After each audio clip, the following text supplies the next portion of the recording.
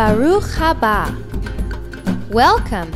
It's time once again for Hebrew, for Ivrit. The name of our Torah portion this week is Ki Tavo, and it means when you enter in. Let's open our class today by reading Deuteronomy chapter 26, verses 1 and the beginning of verse 2.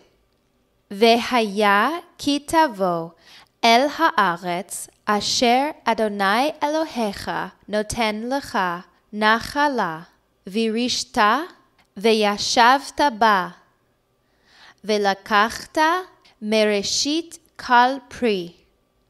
And the translation is, and it shall be when you enter in to the land that Adonai your God gives to you as an inheritance, and you possess her, and you dwell in her, you shall take from the first of all the fruit. Okay, our first line, vehaya, and it shall be, ki tavo, when you enter in, el, to, haaretz, the land.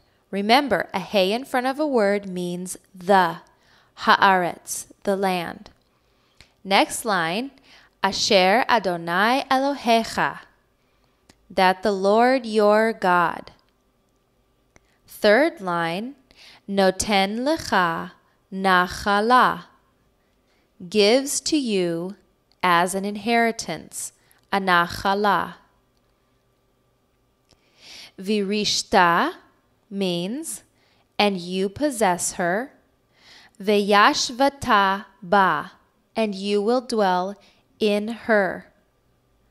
Do you recognize the root yud, shin, vet in the word vayashvata? It is derived from the verb yashav, which means to sit or to dwell. Vayashvata means and you dwell. Ba means in her. The last line, velakachta, and you will take, mereshit, from the first.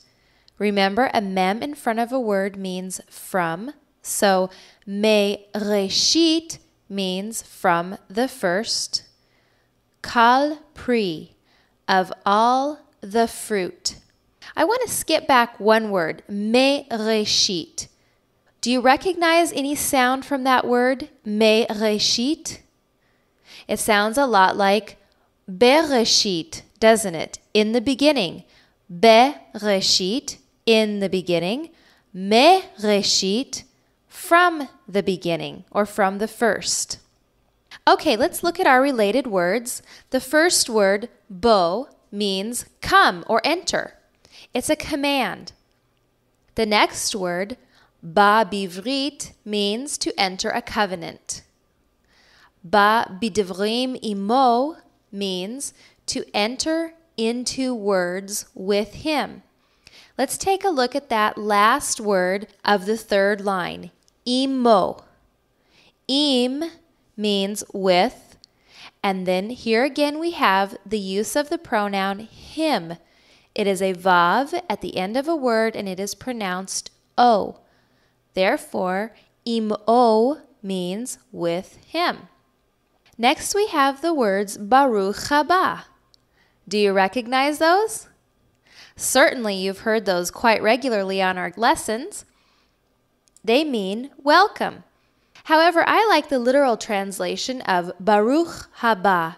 It means blessed is the one who comes. So when you see someone walk in the front door of your home and you say, Baruch haba, you're giving more than just a greeting of welcome. You're actually giving a blessing. You're saying, blessed is the one who comes. Baruch haba. Lashana haba'ah means the coming year. Ba la'olam means to be born or to come to the world. And last we have the world to come. Ha'olam haba.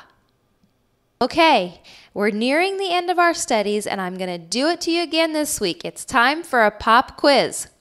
I will draw from this root word ba, which means to come. And I would like for you to translate for me this sentence. HaMashiach ba. Did you understand? If you did, kol hakavod, good job. I said, HaMashiach ba. Well, we know the word ba means come or coming. HaMashiach means the Messiah. So if we say to one another, HaMashiach ba, we are saying the Messiah is coming. Talmidim, this is true. Surely he will come soon, and we will all enter Ha'olam haba, the world to come. Many blessings on your week haba, on your week to come. Litraot. Bye.